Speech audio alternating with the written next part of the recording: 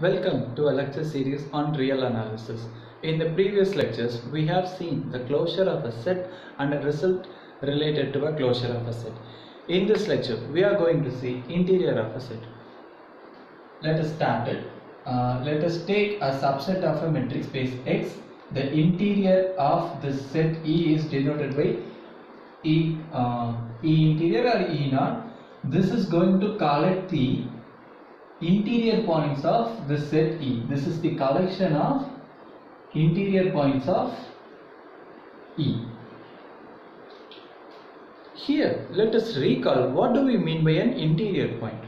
Suppose we have a metric space and we have a set E. A point is said to be an interior point of E if there exists some neighborhood. We don't need all the neighborhoods. If there exists at least one neighborhood which is completely contained in this E, we can say this point, the point, let us name that point as P. This point P is said to be an interior point of E, right? So a set may have any number of interior points. The collection of all those interior points are called as interior of a set E, right? Now let us see some examples of interior of a set. Let us start with the classical example, that is on real line under the standard Euclidean metric, and let me take my set to be the half open interval, right? You just try to figure it. This is the given set, right? Okay, suppose I take a point here. I have to find out some neighborhood which is completely contained in this set. The neighborhoods of this is going to be what? It is going to be some open interval, or also called as segment, right? I can identify some segment here. So this point is an interior point. So wherever I take a point, I am able to identify at least a small neighborhood which is completely contained in this interval. Suppose I take a point very next to this A. In that case also, I can find the distance and I am able to identify a very smallest neighborhood which is completely contained in this. No issues. Now let me take this point B. A is not included, so I don't need to talk about A. Let me talk about the point B which is included in this set. If I try to find out the very smallest possible neighborhood, that will also contain at least one point after B. Which means what? The point B cannot be an interior point. Here, the interior of this set is going to be the open interval or segment AB. Right? Next, let us take the example in R2. Let me call it E to be the collection of points like a. Okay, let me write that in this form. Collection of points such that D of, or I may, should I write D? Let me write it in this form. Absolute of x1, x2 less than or equals R. What do we mean by this absolute of x1, x2? I may consider this as absolute of x1, x2 minus 0, 0, right? So when I try to plot this, I have a center as origin and radius as some r. So I am going to get a circle of this kind. This is the set. Here the boundary is also included in my set. Okay. In this set, here also I am considering this set under standard Euclidean metric. Therefore, the neighborhoods are going to be of circle type. Whatever may be the point that I choose inside this, I can find out a small circle which is completely contained in this big circle. Therefore, all the points inside the circle are interior points. What about the points on the boundary? Okay, even if I choose a very small circle, I get some points outside the circle. Therefore, the points on the boundary cannot be interior points. Therefore, this is going to be what? This is the collection of points in R2 satisfying the condition that x1 of x2 less than, strictly less than R, right? So these are few examples of interior of a set. Now let us see a theorem based on the interior of a set, and let us compare the results with the theorem that we have seen on the closure of a set. Okay, let me state the theorem first. Let E be a subset of a metric space. Then first thing, interior of E is always open. A set is open if and only if the set and the interior of a set are equal. Third thing, G is contained in E, suppose. If G is contained in E for every open set G in X, if for every open set G in X, if this is satisfying this condition, then this G is contained in the interior of E. Okay. Let us prove this and let us make the comparison at the last. First, let me take a point in the interior of E. I have to prove this is open, which means, what should I say? I should say, if I take a point in E, this is an interior point of this E naught as well. That is what I have to prove. Okay, if this is the case, then what am I going to get? Then there exists a neighborhood n of X with a radius r positive such that this is contained in E. So this is going to happen, right? So by definition, what is it? Nr of X is the collection of points in the metric space such that it is satisfying this condition. Now if I combine these two things, what will I get? I will get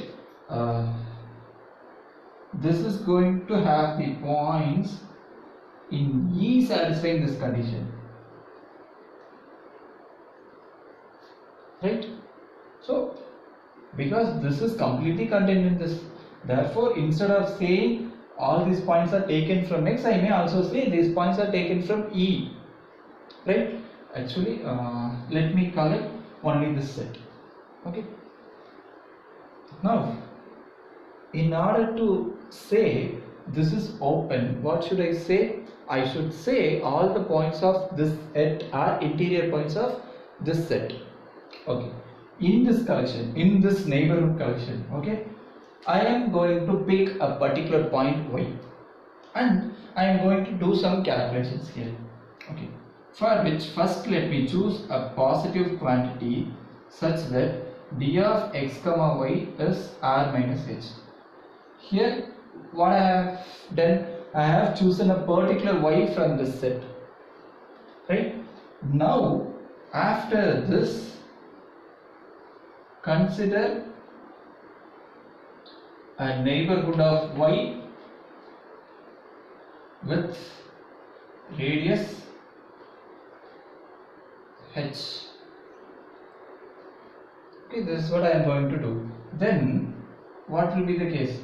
Neighborhood of y with radius h is going to collect the points in the metric space such that this is satisfying this condition. Okay. Just like we have done in proving neighborhoods are open, the same idea we are applying here also. Right? Now what is d of x comma z? Using the triangle inequality, I may write d of x comma y plus d of y comma z. This triangle inequality is applicable for any points in the metric space. Here I am just making this making use of this triangle inequality for the chosen point y. So this part is r minus h. This is equals r minus h, and this is less than h. Therefore, we will have less than this thing. Okay, and this is going to tell you what?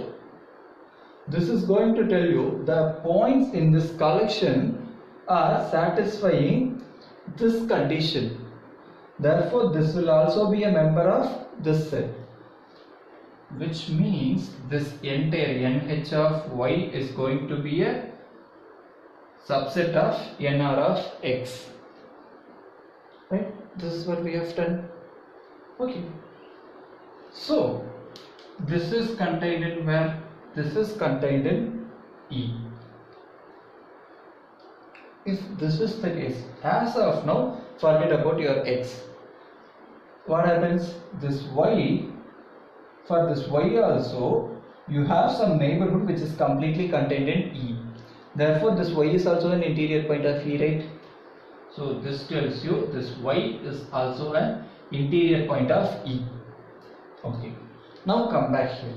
What we have done? We have chosen a point in this neighborhood and we proved this is also a member. This is also an interior point of E. Now, as of now, we have chosen a particular point, and the particular point was chosen as an arbitrary choice, which means we can choose any point here and we can do the same arguments, and finally we can prove all those points are members of this thing. This tells you what? This tells you your n r of x is contained in E naught, right? Because whatever may be the point that you choose in this set, this is a member of E naught. Therefore, your entire set is a member of E naught. What we have initiated? We have initiated that x is a member of E naught, and we finally proved for this x some neighborhood is present in E naught. This tells you your E naught is open. Right? Now let us go to prove the second part of this theorem.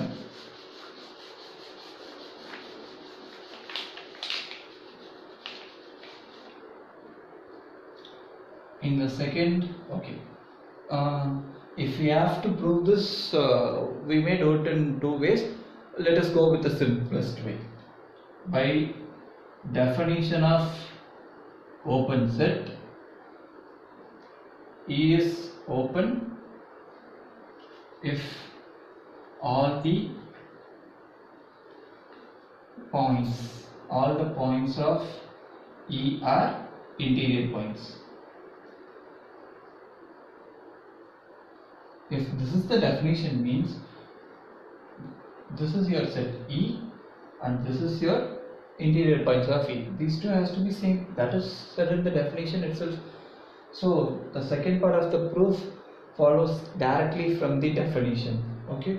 If this is the case, then only we can say the set is open. Right. Let us come to the third thing. Here, what is the scenario? Here, the scenario is we have a metric space X and we have a set E, okay, and we can choose any open sets in X such that it is of this type. So, my G is in E, okay. G is an open set. This tells you your G and G interior must be same using the second part of this theorem. Okay, now let me do something here that tells you what is going to happen in the theorem. If I choose some point in G, okay, let me say that point as X. Since G is open, this is an interior point of G, right? What do we mean by an interior point? There exists some neighborhood which is completely contained in G. Forget about G now. You may treat this X as a point of E, right? Now, when treating this X as a point of E, you have some neighborhood of X which is completely contained in E. Therefore, this is also an interior point of E.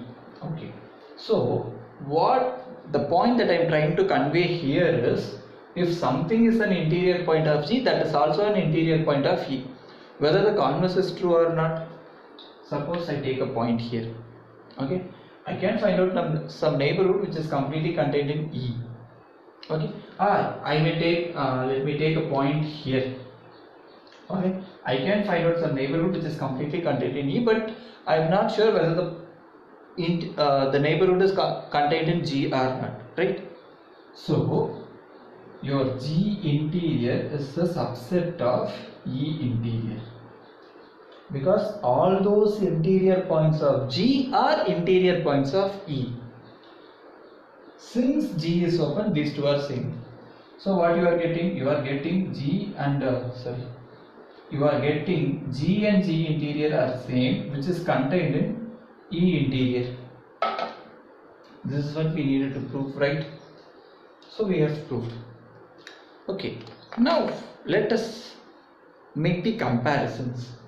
When this was the case, while proving the closure results, the first thing that we proved was E closure is closed, right? So the closure of a set is always a closed set, and the interior of a set is always an open set. Next is, the set is closed if and only if the set and the closure of a set are same. Here what we have proved, a set is open if and only if a set and the interior of a set are same. Third thing, that we had the reverse part, right?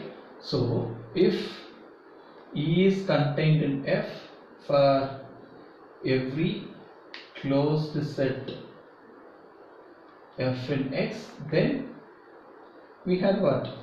E closure is contained in F. This is what we proved that.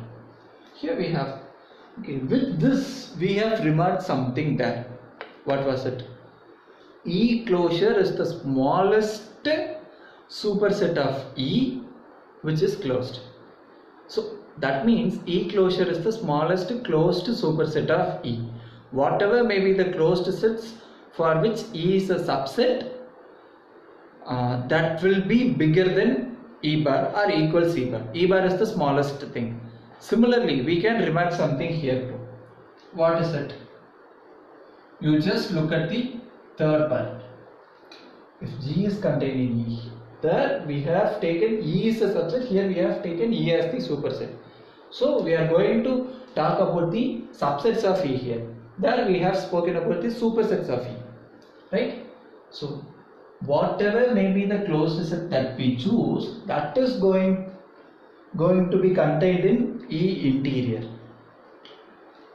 You may have this G and E interior are equal as well, right? So the point that we are trying to remark here is E interior is the largest open set which is contained in E.